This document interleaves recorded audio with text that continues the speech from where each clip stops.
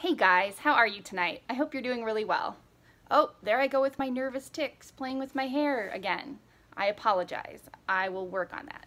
I'm sitting on my floor actually. I'm gonna fold some laundry right here and then I'm gonna put it in my closet. So that's why I'm filming here, because this is just a glimpse at my real life. You know, definitely not perfect, not edited, not trying to seem perfectly presented on social media.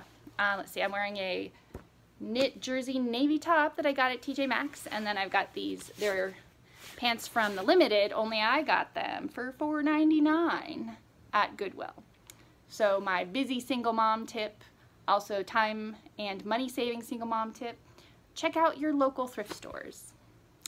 Go ahead and shop at thrift stores. And I like to shop at TJ Maxx because they have clothes that fit me at good prices.